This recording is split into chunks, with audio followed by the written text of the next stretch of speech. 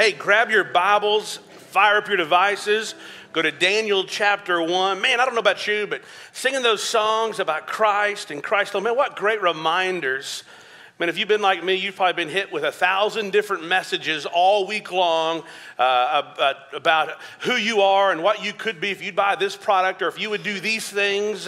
Just really desiring the flesh. And it's great to come to the church and to be reminded that it's about Christ. It's in Him alone that we find our fulfillment, we find our peace, we find our purpose. If you want to use the notes, they're in the middle of the bulletin. You can fire up your app there, and they will be there as well. You know, last week we talked about the signs of the times, and really you can see one of the signs of the times, I believe, is the reckoning of the Lord God with His church. Have you noticed as of late in the past year or so, He is purifying the church? He is cleansing and purging her of leaders that really aren't fit to serve. Another famous evangelist or apologist or preacher went down this week. It just seems like one after another, the Lord is purging His church. He's purifying her.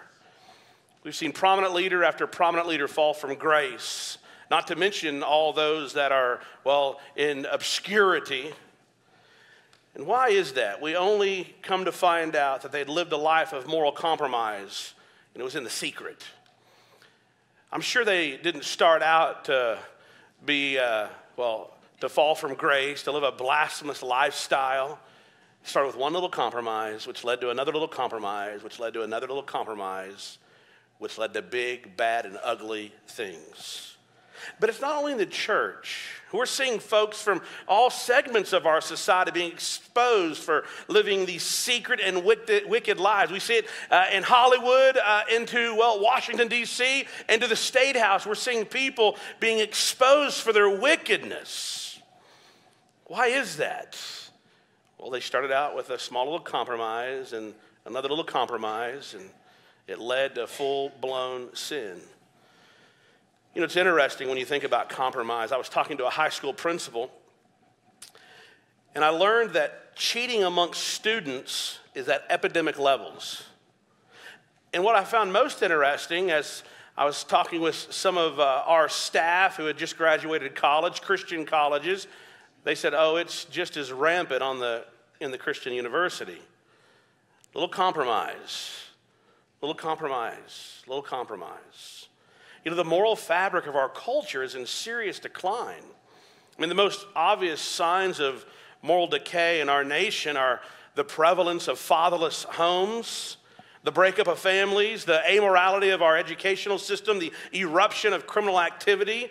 But there are other signs as well. How about the decline of civility? Have you noticed that? The lack of integrity in both public and private life, the growth of litigation as the chief way to settle every dispute. As we look at what's going on in our world, we ask the question, why? And I can answer it in one word. It's compromise. Look at your notes there. I want to define this word, make sure we're using the same vocabulary, the same dictionary. So when we mention these words, we're on the same wavelengths. We're talking about the same thing. So what does compromise mean? Look at it there in your notes. It means to make a dishonorable or shameful concession. And so one compromises when they make a dishonorable or shameless concession to get ahead, to achieve happiness, to simply, get the means met. You know, we're moral beings. We've been created on purpose and for great purpose in the image of God. We were never created to live by embracing our fleshly desires, but by embracing Him, Jesus Christ, living for Him, for His glory. I've been asking this question a lot lately. I've brought it up numerous times here on Sunday mornings. Why are we the most worried, nervous, anxious, and depressed people of all time? Why is that? Every study you see proves this point. Anecdotally, you and I could answer the question and say, yeah, that's very much true. Why is that the truth? Because we try to live our lives apart from the one who created us. That's why. We attempt to live our lives by rules that we create rather than the rules of the one who created us. When you compromise the truth of God's word to your desires, you're always going to get devastation. And we're seeing that devastation all around us. Maybe you're seeing it in your own family or your own life. Let me remind you to be a critical thinker. If you recall, just a few weeks ago, we talked about being a critical thinker is we're going to base our lives on absolute truth. We're going to keep our emotions in check to the Word of God because our ultimate goal in life is to live for His glory, which will bring about our ultimate holiness or wholeness. And you can live this way, by the way. I know it seems difficult, it seems hard, it may seem impossible, but it's not. For the believer, you can live this way. You can live holy. You can live whole. Hey friend, listen to me this morning. You can be whole emotionally. You can be whole, spiritually. You can be whole mentally if you'll live according to the ways of God. Now, it may be a path to get there, a process, but you can achieve it. You know, on the way to church this morning, I had my 3 middle boys with me, and we were talking about the snow's melting off, it's going to get muddy out there, and talking about how fun it would be to go off-roading. And so I told them, I said, do you think my Honda is made to go off-roading? And all the boys says, no. I said, well, what would happen if we took off through that field and, jumped over the creek and, went up on that little hill? What would happen? And one of the boys says, you'd break your car. I go, that's exactly right. I said, boys, that's exactly what happens when we try to live our lives by our own set of rules rather than the set of rules by our Creator. Is we break our lives. Maybe you're here this morning and you've got some brokenness in your life. Well, welcome to the club. We're all there, varying degrees, of course. Maybe you have broken relationships. Maybe you have other brokenness that you're dealing with. That brokenness is there because, 1, we live in a fallen world, and 2, because we've added to it, because we try to fix it using our own power, our own resources, our own wisdom, but the Lord has a better way. So I want to show you a biblical principle here. Look at that principle in your notes. You can live with uncompromised integrity in a compromised world. That's the truth. You can do it.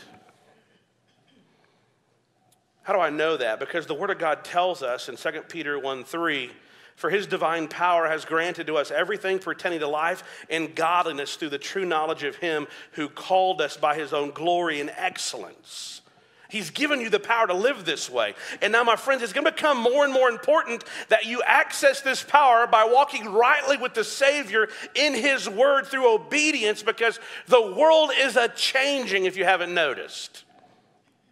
And those of us with Christian convictions, those of us who live a biblical, Christ-centered, God-honoring life are going to be looked at, with a jaundiced eye ever more so as the days come rolling by.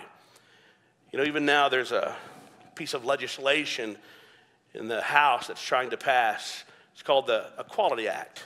That sounds nice, doesn't it? We're all for equality, but you know what that's going to do? It's actually called the Inequality Act, because if you hold the Christian sexual ethics, you will be deemed unfit and be in trouble. And so, my friend, in the days ahead, as we see the signs of the times and the culture is changing, as they look, differently and negatively at those in the household of faith, will you be a person of conviction? Or will you compromise those convictions to get by? That's really the question for all of us. Will we hold to our convictions that the Lord has given us in His Word that bring Him honor and bring Him glory? Or will we compromise those to make life, what seems like in the fleeting moment, easier? That's when we come to the book of Daniel. Daniel is an individual who didn't compromise his convictions, even when the world wanted to harm him for standing for truth. Let me give you a little context of the book of Daniel here. Throughout history, foreign armies would invade nations, and then they would take those people captive. And in some regards, they would take the entire city or nation and move them back home and take people from back home and place them in those cities so they knew they had loyalty. And so, same thing happened here.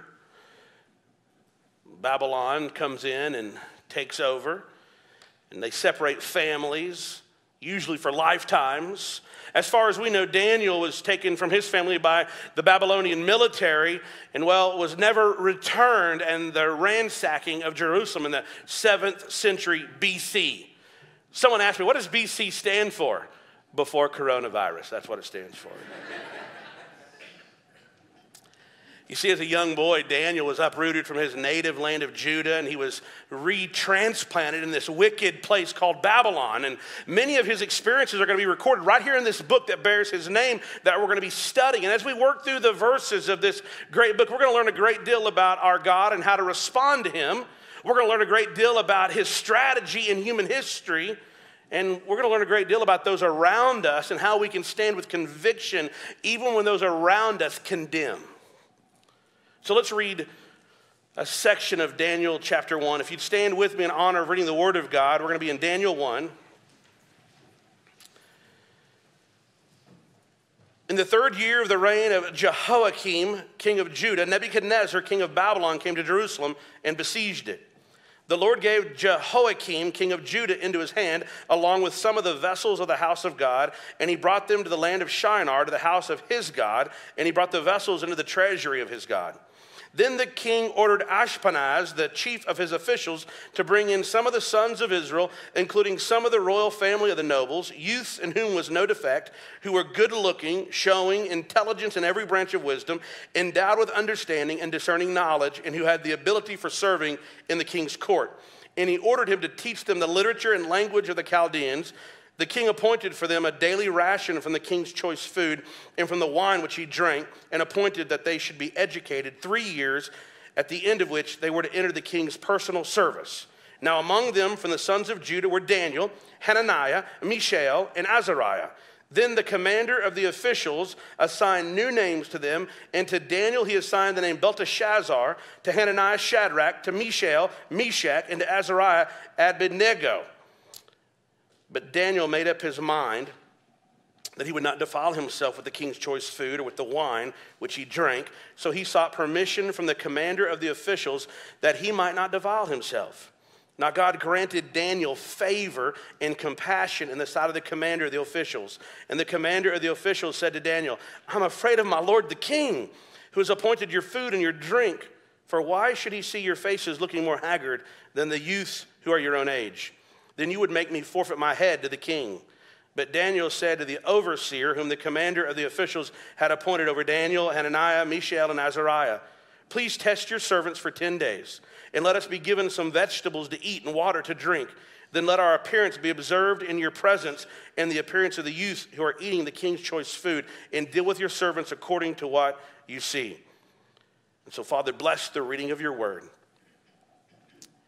and teach us, correct us, and train us in righteousness. In Jesus' name, amen.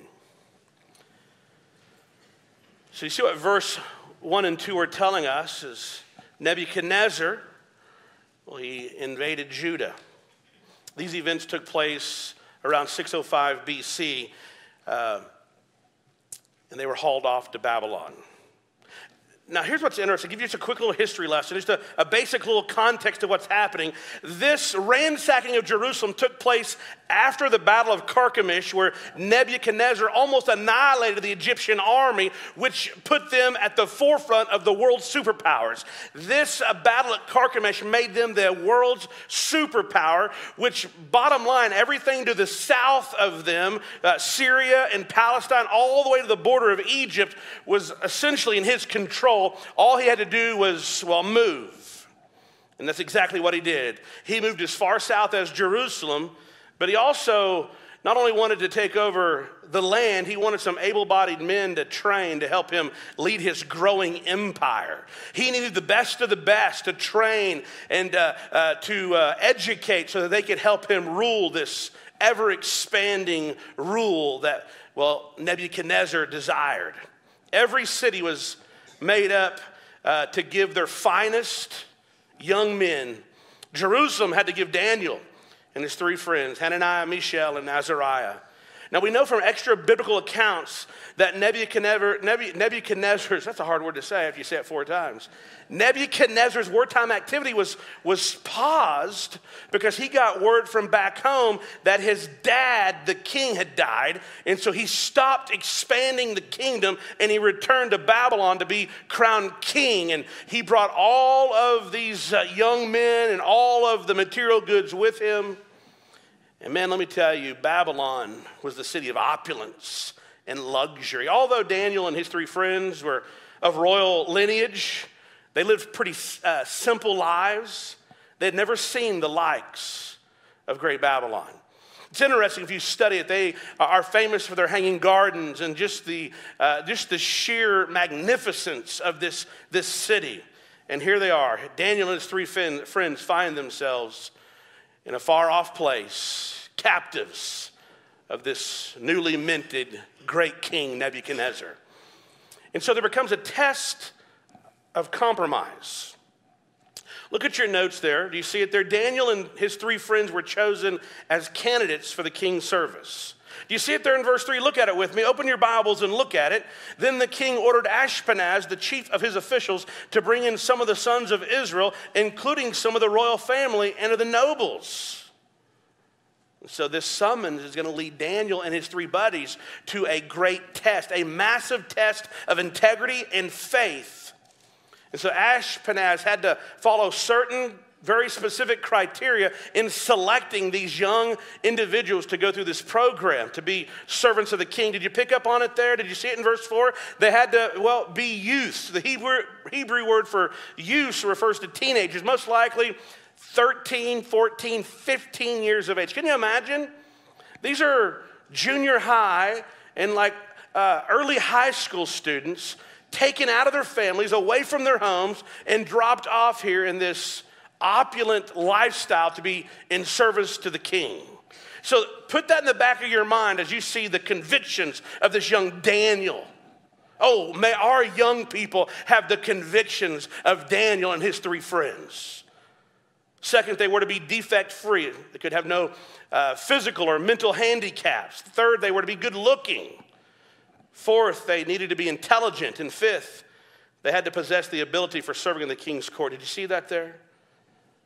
These were some special individuals. Daniel and his buddies they were the cream of the crop. They were excellent young men. They were just right for this program for King Nebuchadnezzar. Look at that next fill in the blank there. They were enrolled in a 3-year program to rewrite their character. Do not misunderstand what's taking place here. This is a very sophisticated, well thought out system of retraining the character and faith of people brought in from other nations. Notice something very interesting. This process was designed to erase their faith and character of their homeland and impress upon them, the pagan culture of King Nebuchadnezzar. From the very beginning, they would be barraged from every direction. All of their senses would be hit to change them at their very core. This is why integrity is so very important, friends. This is why your integrity is so very important.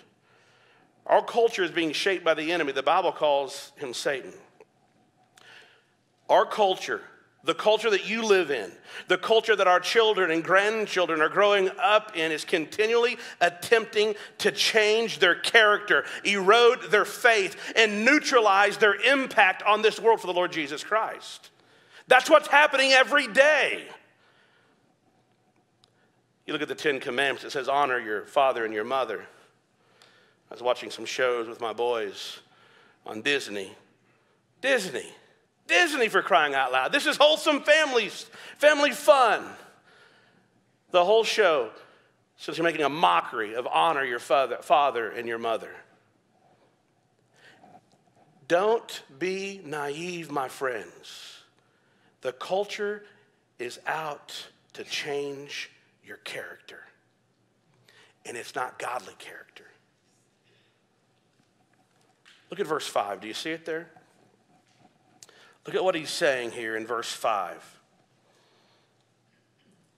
He says, youths in whom was no defect, who were good looking, showing intelligence in every branch of wisdom, endowed with understanding and discerning knowledge, who had the ability for serving in the king's court. He ordered him to teach them the literature and language of the Chaldeans.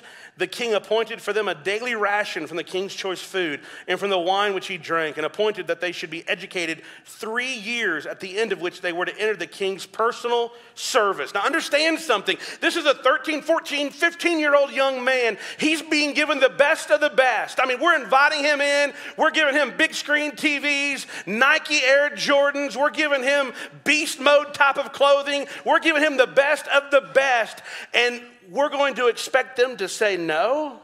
This is exactly what Daniel does. He's going to be service to the king. He's playing on their pride.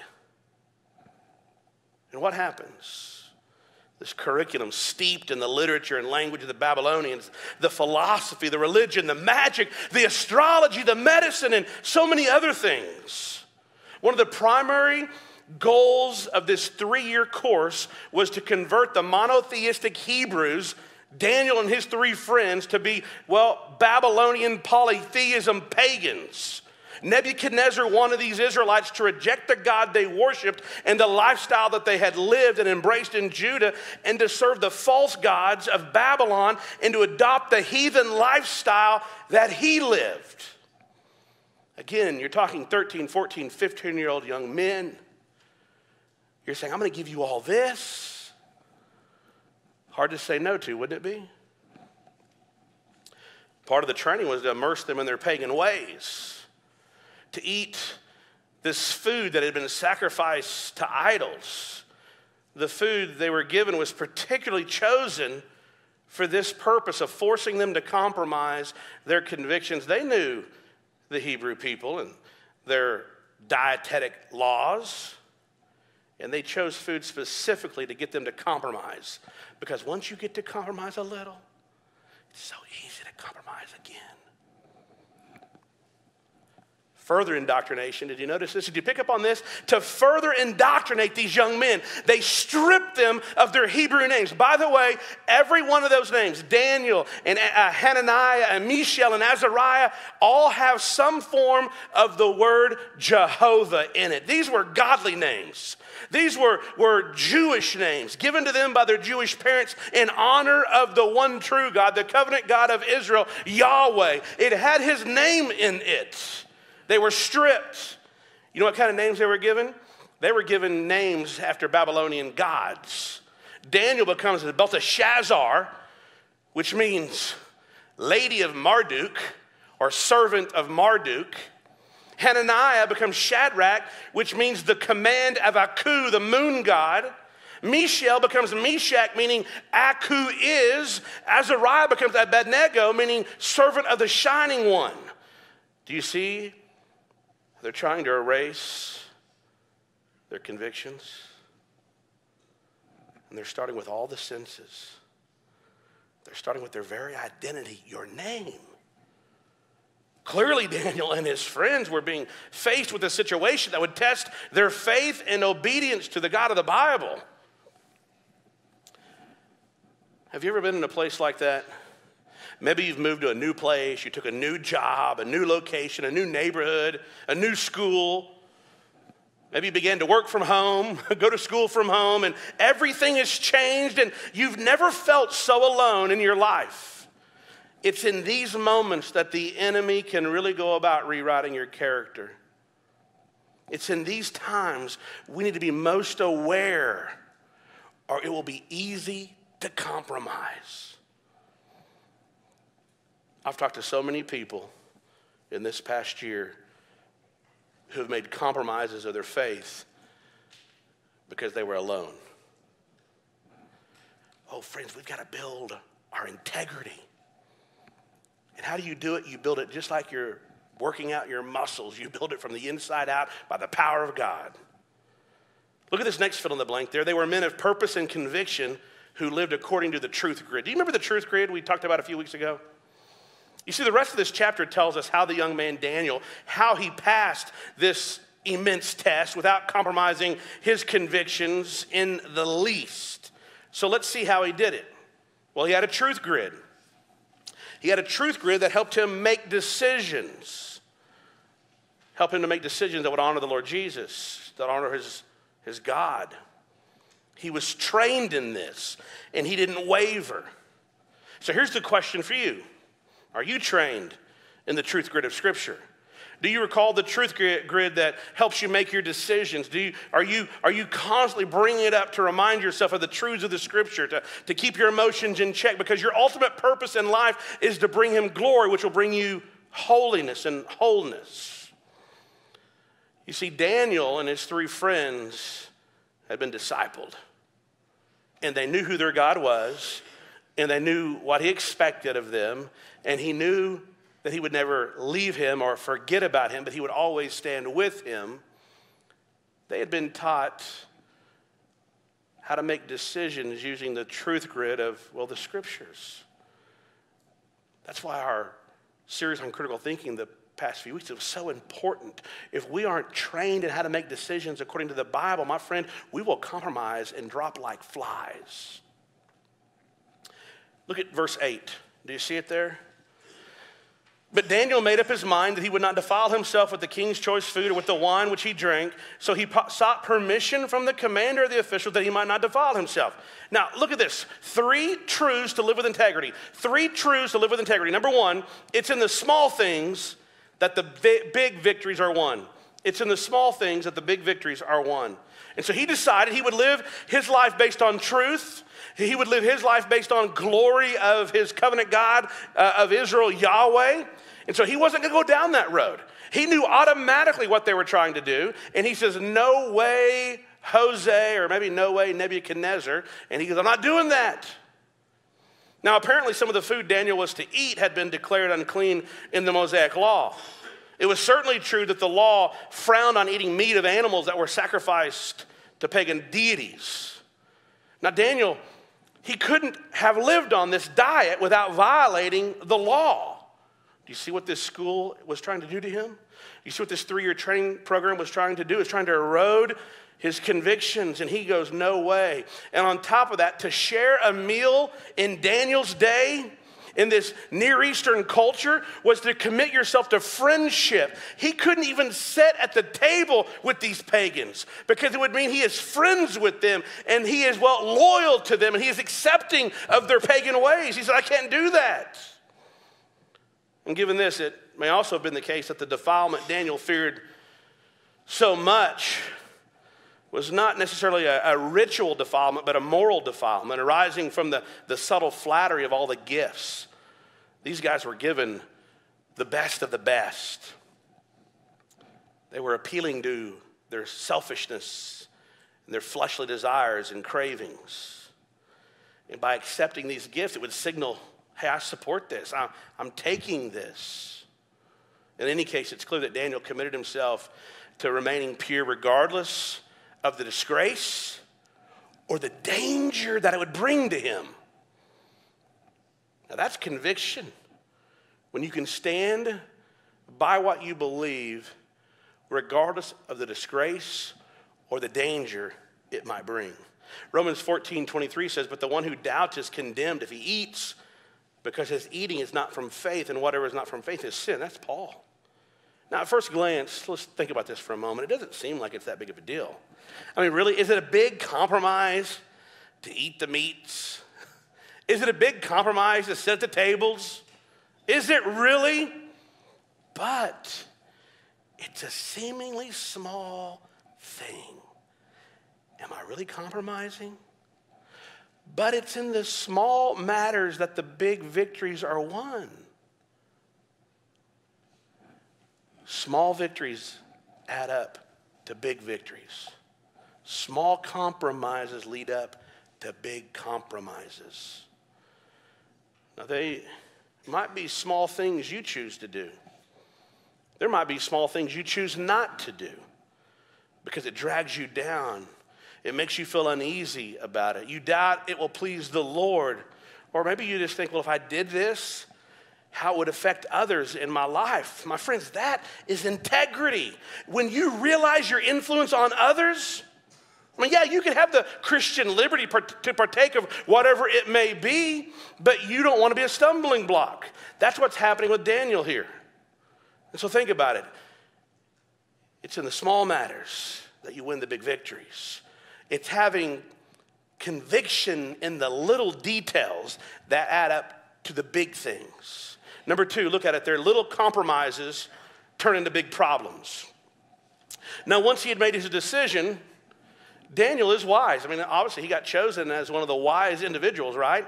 He's no dummy. So what does he do? He seeks permission. Did you see it there in verse 8? It says he goes and he seeks permission. He acted out of conviction, but he did not do it by being disrespectful to authority, even ungodly authority. The commander refused, said, I'm not going to do it. He said, I'm afraid of Nebuchadnezzar. He's going to cut my head off. Did you pick that up in verse 10? Look at it there. He goes, I might lose my head over this. But Daniel understood this principle. And you and I need to understand this principle as well. Little compromises turn into big problems. There's a study on adultery that's been done. It's probably 10 or 15 years old, and I was reading it. I found it fascinating. They asked 1,000 people who had committed adultery in their marriages to answer a question whether they had lacked integrity in, I think, 100 different areas. To the T, people who had committed adultery, they padded their business expenses. They told little lies. They were always compromising. And I'm going to bet you your bottom dollar. They didn't wake up one day and say, I think I'm just going to commit adultery and blow my life up. No. They made small compromises, which led to other compromises, to the big, bad problem that blew their life and their family up. Little things become big things. Think about it. Little sweet kitties become big old cats. Cute, cuddly puppies become big, stinky dogs. Sweet, cuddly babies become teenagers. Little things turn into big things. If you're compromising and the Holy Spirit of God is speaking to you right now, stop it. Stop it and get things right. You aren't getting away with it, by the way. The Lord knows, and you know. You're not living the life that God would have for you. You're not reaping the blessings of obedience. You're not getting away with it. So stop it. Deal with it today. The good news about Christianity is grace. Getting something great we don't deserve. At any moment we get a new start, a do-over. You can repent of it. You can ask him to forgive you. And you can move on with no regret and no shame. So what can you be trusted with? Daniel acted wisely. He went through the proper channels, never treating those above him with contempt. And he believed from the outset that God would honor him and God would protect him and he would simply reward his faithfulness. That's what Daniel believed, which brings me to the third truth here. Do you see it there? Obedience brings blessing. We say this all the time around here, but we can't say it enough. Why can't we say it enough? Because we're not very bright. And I'm talking to myself here. I forget this principle all the time. Daniel's trust in the Lord was not in vain. And so the guard allowed him to try it. Look at verse 14. Do you see it there? So he listened to them in this matter and tested them for 10 days. At the end of the 10 days, what happened? Him and his buddies were fatter and healthier than everyone else. That's what we learned there in verse 15 and 16. God blessed Daniel and his friends for their obedience. And so as they walked with God, not wavering, not compromising, just look at the results. Look at it here in verse 17. As for these four youths, God gave them knowledge and intelligence in every branch of literature and wisdom. Daniel even understood all kinds of visions and dreams. Then at the end of the days which the king had specified for presenting them, the commander of the officials presented them before Nebuchadnezzar. The king talked with them, and out of them all, not one was found like Daniel, Hananiah, Mishael, and Azariah. So they entered the king's personal service. God had rewarded their faithfulness. And then they stood out. Look at verse 20. As for every matter of wisdom and understanding about which the king consulted them, he found them, look at that, 10 times better than all the magicians and conjurers who were in all his realm, and Daniel continued until the first year of Cyrus the king. And so in a world filled with people, including you and I, who rebel against King Jesus, it's inevitable that believers of all ages we're gonna face situations. We're gonna come up against circumstances that, are going to challenge our convictions. If we continue on the track we're on as a nation, we're gonna see this happen sooner rather than later. For those of you that are paying attention, it's already happening. Those of us who are parents and grandparents, great-grandparents and aunts and uncles, we need to prepare our children for those occasions by teaching and modeling integrity. Can you imagine a junior high young man like Daniel standing up to the most powerful king on earth because he wanted to honor God? That's conviction. That I pray we have, our children have. Every one of us need to personally commit our lives to living God's way, regardless of the temptations to live otherwise. There's going to come a day, perhaps in your life, if the Lord tarries, you're going to have to make some really hard decisions, whether you're going to obey the scriptures and honor the king and live for his glory, or you're going to protect yourself. What will you do? What will you do? Let me give you 3 principles I pulled from this text that I want you to memorize. I've got these printed in my journal. I put them all over the place. I want to see these and be reminded of these often. I don't ever want to forget them. As I look at this past week, the article that came out about Ravi Zacharias and the secret life of wickedness and sin that he lived. I'd met him on a few occasions, actually been with him at a few conferences in the back rooms. Would have never known. And there's no way he started out his ministry to die, and then a year later the whole thing implodes. But it started with one little compromise, to another little compromise, to another little compromise. If he would have just lived by these 3 principles, he would have brought Christ glory and saved so much headache and hurt. Here they are. You ready for them? Number 1, the decisions I make today have the power to affect my entire life. The decisions you make, whether they're good decisions or bad decisions, will affect your entire life. Inner conviction can overcome any outer pressure to compromise. But you got to have inner conviction first, and that conviction comes from the truth of the Word of God. And thirdly, Christ-honoring convictions yield Jesus-given rewards. He does reward our obedience in this life. He can do it in any myriad of ways. I believe he will always reward us with peace and joy, even in the midst of difficult circumstances. And then one day when we get to eternity, he's going to reward us with eternal rewards. And so our Christ-honoring convictions will yield us Jesus-given rewards. Let me ask you a question. What do you need to do to shore up your integrity? What do you need to do? Listen, I know in a room this size, with as many people that stream with us each Sunday, there are some in this room have been compromising. Maybe you've been compromising in some areas, and you can see it leading to a really bad fallout. Hey, friend, can I just tell you in love, stop right now and reconsider. Maybe you've been contemplating compromise. Thinking, man, it sure would be easier if I could just cheat on that test.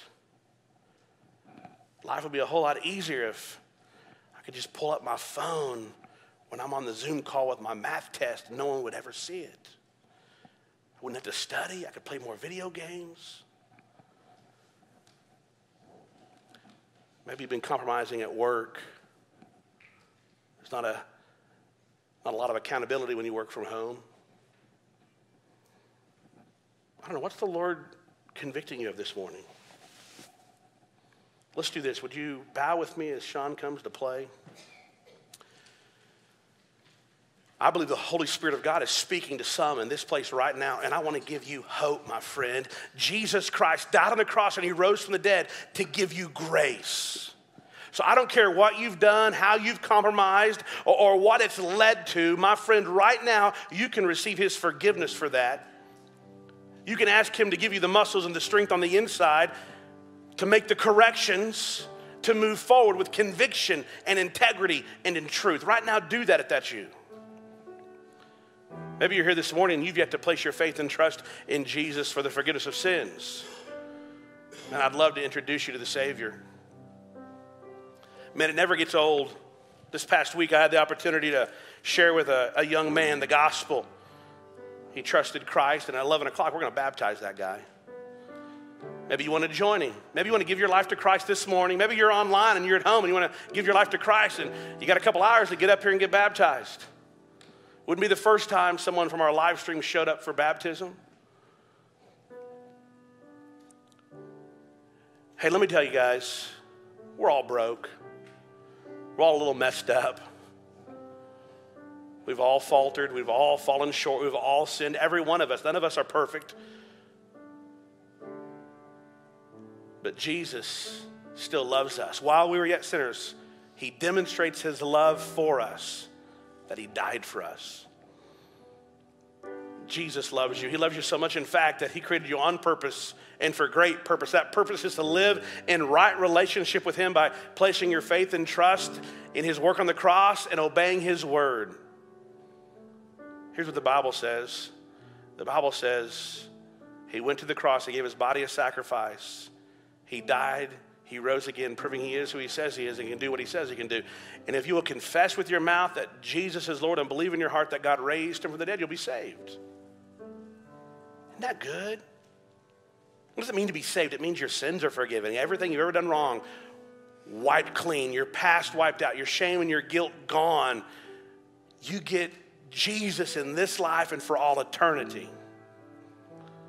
So, friend, I'm going to lead you in a prayer. If that's you, simply pray a prayer like this. Say, Dear Jesus, I believe. I believe you are who you say you are. And I ask you to come into my life. Forgive me of my sins. Be my Savior. I'm trusting your work on the cross and your resurrection to save me. In Jesus' name, amen. Hey, let's do this. Would you stand with me?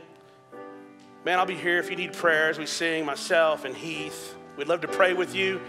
As we sing and worship the King, as we, shout out these lyrics, think of what the Holy Spirit of God is saying to you and act. Today's a new day. It's a brand new day in the Lord Jesus Christ. You can be forgiven of your past and you can start fresh today. Let him take the weight. He says, cast all your anxieties, all your cares on me. He'll give us rest. He'll give us peace. Would you receive his peace today, Christian? Let's worship. Father in heaven, speak to us now in Jesus' name. Amen. Well, church family, thank you so much again for joining us today. And Pastor Chris, as you were starting your message, you asked a question that really marinated in my mind throughout the whole message is it really possible to live in a compromised world with uncompromising integrity? And I was drawn back to the message series that you just got done preaching, where you helped us really establish this critical thinking grid that will inform our decisions in a compromised world. And I wonder if we could, talk briefly about how that grid really informed not only Daniel and his friends later on in the book of Daniel, but really helps us as we deal with a compromised world. No, I agree. It really does. God has given us all we need to live a life of purpose and godliness. That's right. And really, you're exactly right. That truth grid, we can see take place in Daniel's life. We can see that he's lived his life based on absolute truth. It's based on Yahweh, the covenant God of Israel, not upon the Babylonian culture, but he's going to be basing his life on truth. which he's going to keep his emotions in check. I'm going to tell you, to be honest with you, what all he's going through, he could easily let his emotions run rampant and fall prey to, fear. And consternation, and just simply fall in line with what the Babylonian guards are asking him to do. That's right. Because ultimately he's living his life for one result and one result only. It's for God's glory.